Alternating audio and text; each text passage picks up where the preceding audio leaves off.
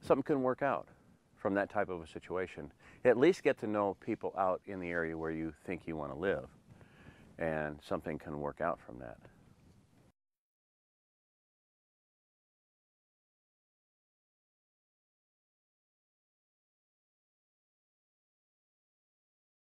Let's say city life versus rural life. Why would it might be better to live in the country? Just quality of life. I mean, I don't know how many times, 1,000 times, since moving out here, we've talked to people and they love it. I mean, we've never looked back. Um, I don't hear sirens. There's very little crime. Park the car, you leave your keys in it so somebody can move it if they need to, or fill it with zucchini squash. And you want to lock your car in the fall, because you can get it stuffed full of zucchini. But things like that are just, what do you pay for that? When we lived in Colorado, I mean, you couldn't let your kids go outside. They might, bust you for homeschooling, or they couldn't ride their bikes in the neighborhood because they might get shot or they might get hit up by a drug dealer. Out here, there's none of that going on. I mean, there's drugs everywhere, but my children, grandkids, they can go out whenever they want, wherever they want, play in a pasture, go climb trees, look for herbs, ride their bikes down the street, go sledding down the street. Whatever they want to do, want to go out and go target practicing. You're free to do whatever you want to do. Just a lot better quality of life, a lot safer, a lot better, moral environment. Just any number of I can't think of any downside to living in a rural environment versus a city environment, unless you just really want to live in a city environment. I mean, but I never did. A good example of living rural as opposed to living in the city, during the Depression, a lot of people in the Ozarks, we moved here and I'd start talking to neighbors, one just a couple miles from here. He said people during the Depression didn't know there was a depression till afterwards. The news didn't hit them. And they were like, oh, really? That's too bad. Another guy said, the reason was because people here were poor, but they had their goats, they had their chickens, they had their garden, they had a milk cow. And we just talked a little bit about, with food and raiment. Well, people here had their cabin and they had their food and they were happy. The oppression did not affect them. Some people were better off during the Depression than before because their food was worth more. And not too far from here, just about 20 miles from us, there was a woman who took in boarders from the city. And during that period of time, she would put them up for 50 cents a week. They paid less at her farm than it cost them to live in the city. They got better food. They had work. They had a safe place to stay. And with that 50 cents a week, she bought 1,000 acres of land, okay? So she was better off during the Depression. The Depression got her 1,000 acres of land, yeah.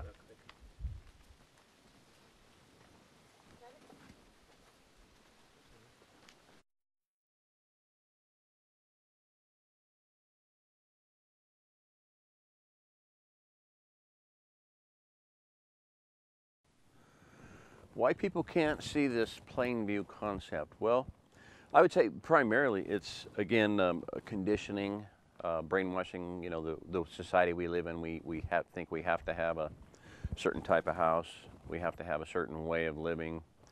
And I just think we need to break free of that, get out of that. Examples of food, water, housing in plain view.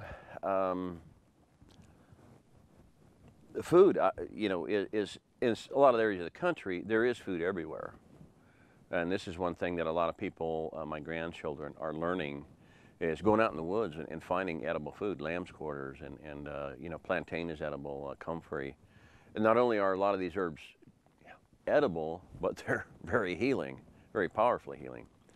I made the statement one time, I was at a meeting, it was actually the Well-Fed Neighbor Alliance first annual picnic. And I made this statement to one guy about, hundreds of thousands and millions of people gonna be coming here into this region.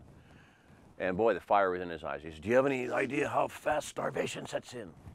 And I made the exact same statement just a few minutes later to a different man, and he said, well, of course, we have food everywhere here. Every broadleaf plant is food. We just need to eat it. And you can chew it, juice it, whatever. I mean, we have food everywhere. So that's an example of food. Shelter-wise, you know, you need shelter. We don't need to live in a McMansion. We can build a shelter out of many things.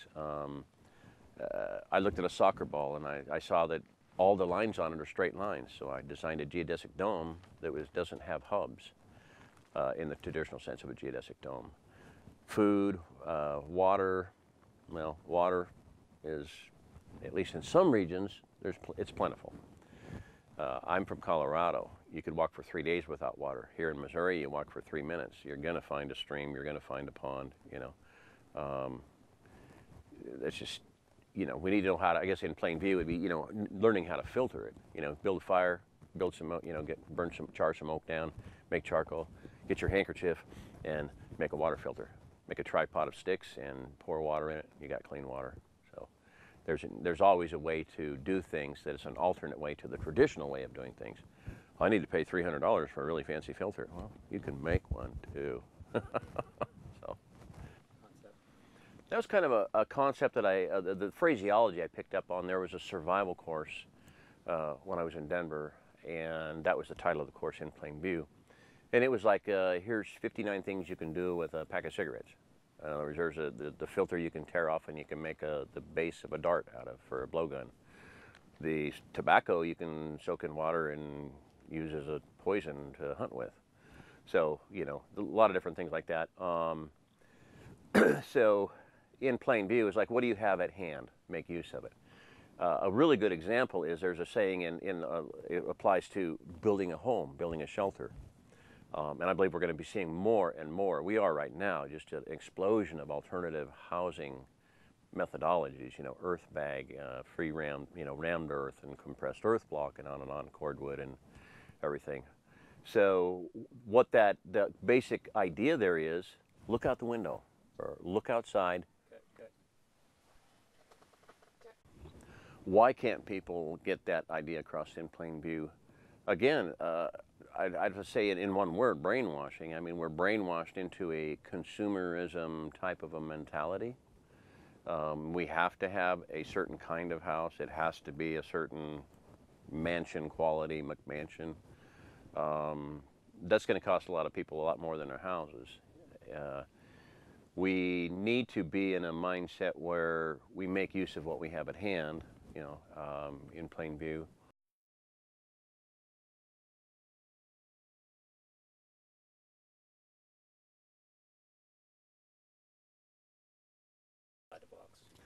Why do we need to think outside the box?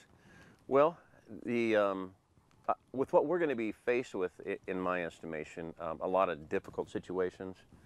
I believe we're going to need to in order to, you know, make it through. For instance, I mentioned 2 rotors in a rocket stove to make a rocket stove out of that. You know, what do you have at hand? What materials do you have? Make do with them somehow or another.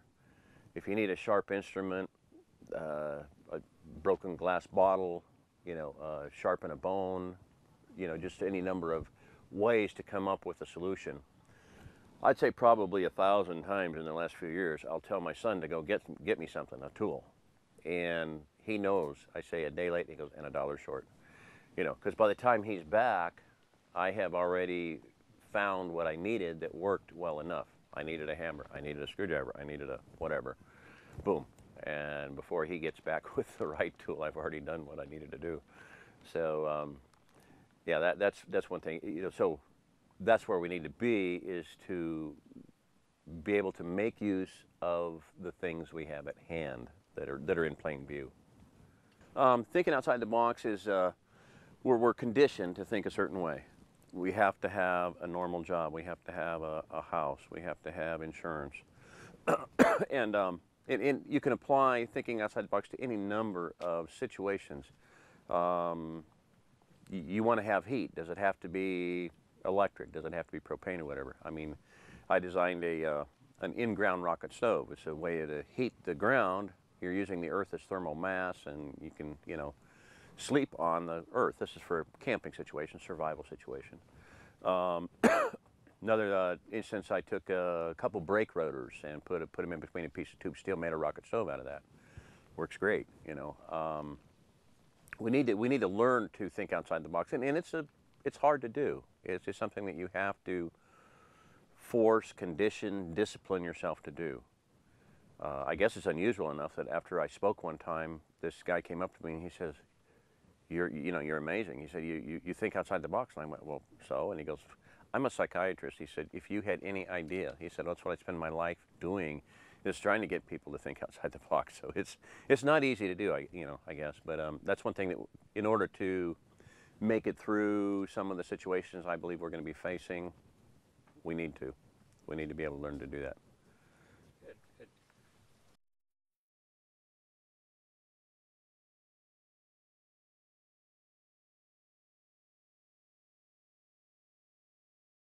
One. Okay. More and more people are learning about rocket stoves, and the concept is when you increase the exhaust draw, the heat of the exhaust draw. Okay, in a cooking situation, this is a Aprovicha rocket stove. It's got a ceramic core, so it gets hot, and you get a lot higher burn combustion ratio. Instead of putting wood on a fire and getting 40% of the BTUs that's available in that wood turned into cooking heat, you're getting more like 90 to 100%. And less smoke inhalation. You know, the million women and children die every year around the world because of smoke inhalation, cooking inside in bad weather. So in a heating situation, a rocket stove is designed to heat thermal mass. And so what I did was, and I've done this once before, down in Oklahoma one time, from start to finish, I just designed this out in my head, and my son and I started digging, and 1 hour later we were sitting there eating dinner that we cooked on a rocket stove. What it is an in-ground rocket stove, or you could call it a trench rocket stove. There is a way of cooking, a kind of a stealth camping situation. It's called a Dakota fire hole. And what that is you dig a hole down here, and you dig a hole down here, and you build your fire down in there, and you cook over this, and you feed it from this side. And so it basically it's an in-ground rocket stove. And when I saw that, I was like, so let's make a device that can do that. And you could do this just in the ground, but what I did with here was I've got an elbow, okay? Here's a 6-inch stovepipe elbow. Here's a T, a 6-inch T. And so the elbow goes into the T, and then it goes into piping, and it exhausts outside. Point was, and it worked awesome. You can sleep on it. Say your thermal mass is, I'm not paying anything for thermal mass. I dug a hole in the ground. I put the pipe in it. I put the dirt back on it. Now, if you notice all this stuff here, I actually did this for a permanent installation, so I can stay out here whenever I want to, get away from things, shall we say. I've got a plastic liner. I've got aluminum foil. I've got some scrap insulation that we had laying around from it, pulled out of a construction site or not a construction site, but an old house that was being torn down. And then cover that with dirt. And so you fire it up, you cook dinner, do whatever. Let's say it's 30 degrees outside, or let's say it's 0. And when you want to sleep, you sleep on the warm earth. You've got thermal mass there. Now the trench we dug in a parabolic shape, so it's reflective, or like an antenna type of a thing. I dug it in a parabolic shape and lined it, like I said, with insulation, with water barrier, the plastic, and then the insulation. So all of the thermal mass that I put on this is going to reflect upward, and I'm not going to be heating the ground as much. And that's just something I got from Standard Rocket Stoves. This construction guy, will insulate it. Don't heat the ground and don't heat the wall. Insulate it so it reflects in, and that's what I did here. So there you go. Now I wish I had, if I had this done, I wanted people to be able to see this, so I didn't finish it up. But in the first one I did, this would be your. Here's where you put your firewood. okay? Then you're gonna cook on this one. And then I also had, I could build this up and put a 5-gallon bucket over that, or even a 20-gallon drum, and then stack rocks and, you know, pack cob around it if it was, you know, if I was gonna be here for a while. I could actually make a real combustion chamber rocket stove. As it was, the one I did this before, it worked perfectly. I mean, you could see like flame like that going sideways here, you know, put your wood in here, sideways flame, because the draw is created outside. I start a fire out there, and then I light this one. That heats up the exhaust stack, and then it creates a suction, and so you have no smoke in here. This could be a Walmart tent. This could be a $50 Walmart tent. You could cook in here, have heat, sleep on warm ground, and have everything you need to stay warm and cozy in here with no smoke. And your smoke's outside. Now, when a rocket stove is fired up and working at full burn, there's no smoke outside either. So you've got kind of a stealth situation. And we can maybe get a shot of that a little bit later. So there you go. Good? From the Rockies one time, and oh my gosh. You know, it was 30 below. We were up camping with some friends, and it was one of the 2 times I've heard someone say this statement.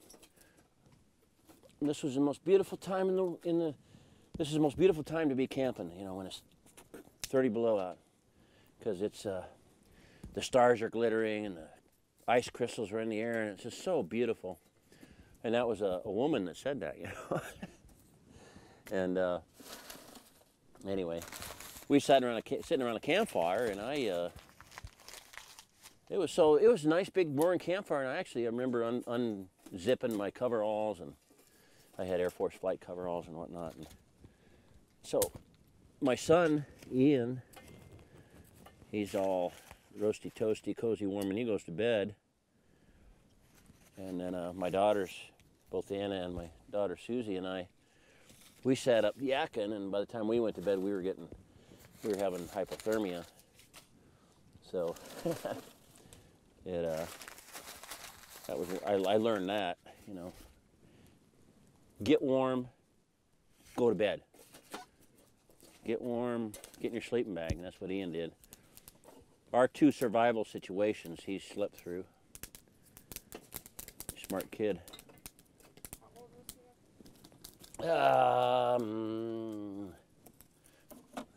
Probably about 7, I'm guessing. I don't quite remember. Get her going a little bit better there. Yep. That was the first time I made a teepee too. I just made a teepee with tarps and stuff, and it was not a good, it was not a cool configuration. Anyway, yep. So needed a little bit more fuel at hand. That stuff, and the other thing too is when I first did this, it scared me. I was like, I shut it down because the first time it fired up, I thought it was gonna melt this steel. It was going so much. The first one I built years ago. That's pretty cool. Me and my brother, when we were trying to take like different metal, one time it was like this silver looking metal, and we made it like super red hot and pounded it like a blacksmith. Oh yeah.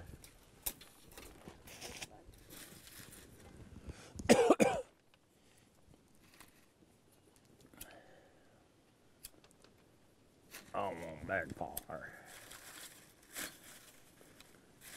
Get my hand out of there before I get it burned.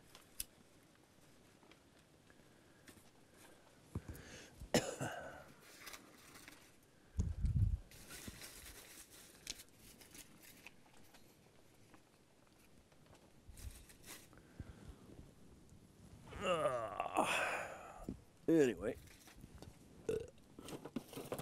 so listen to that. You wonder why they call it a rocket stove? That's why. Whoa. Ah.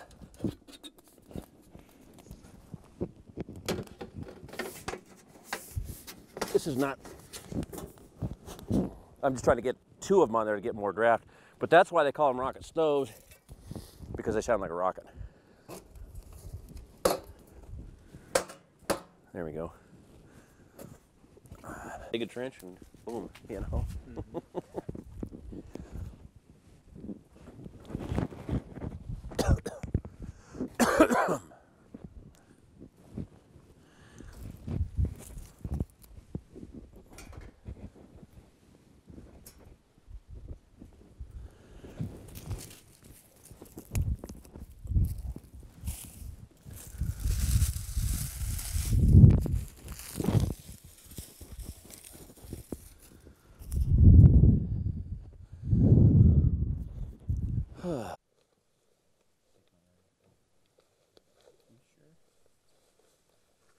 Hey, look at that. I got so many bungee balls in my pocket. Here. You know what that is? It's called a bungee ball. You know what it does? It's for tying tarps together, but you know what else you can do with it?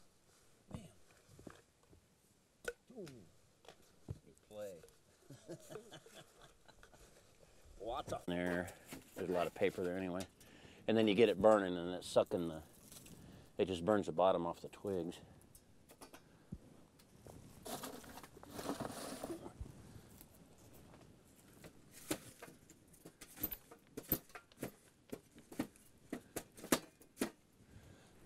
There we go. All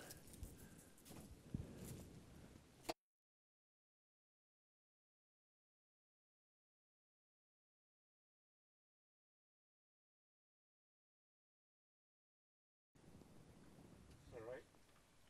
Continue on your talk there. My tirade. Everybody looking still over at the chair. Yeah, look at that.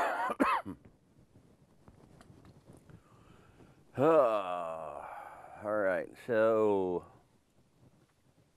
Talking about George Washington and the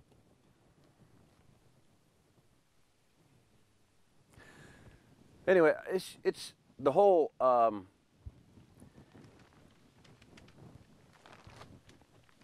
question of what is going to pertain in a major breakdown in this country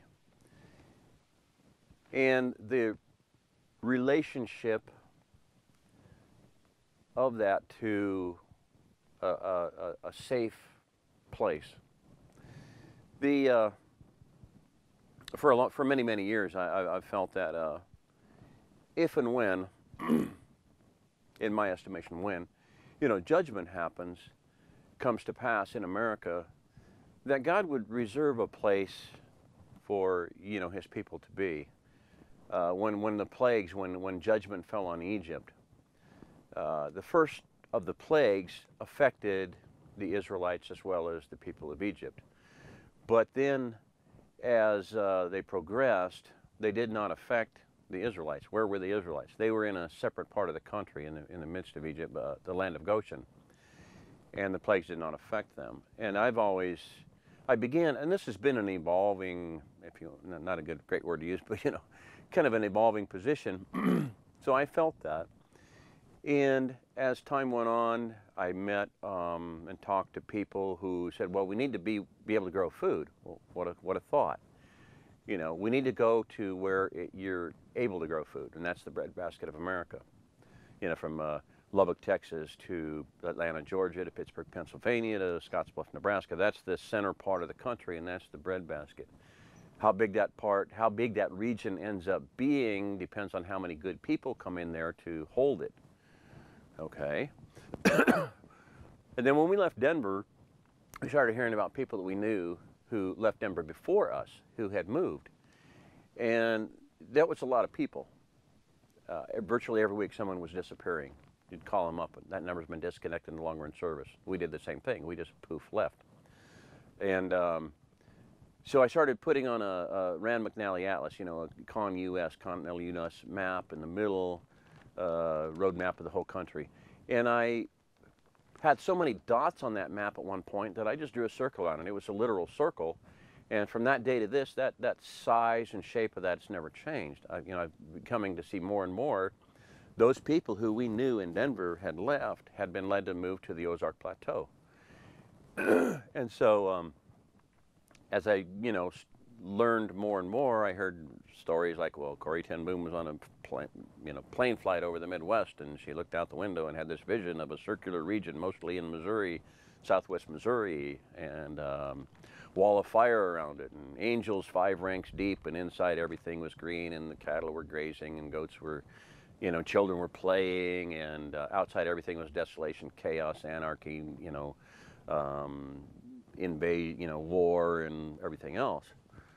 And it was really neat. One time I stepped outside here and I heard something, and oh, that's the grandkids out there playing, and the pasture was green, and some cattle were out there grazing, and I was like, awesome, just to see that, experience that in my own life, at least where we have green pasture growing, and goats and cattle grazing out there, and grandchildren playing out there. So, but yeah, a circular region has never, ever changed the size or anything there. And so, you combine that with what I see